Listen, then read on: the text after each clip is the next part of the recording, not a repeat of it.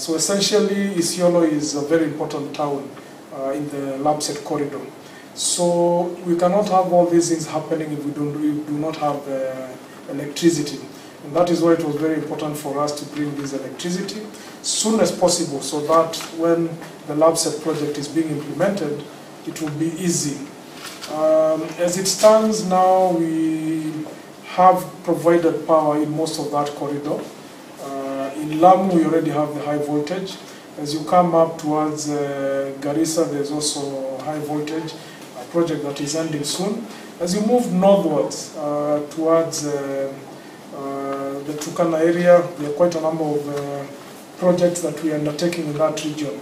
So essentially, in a few years, we'll have covered the whole of that corridor.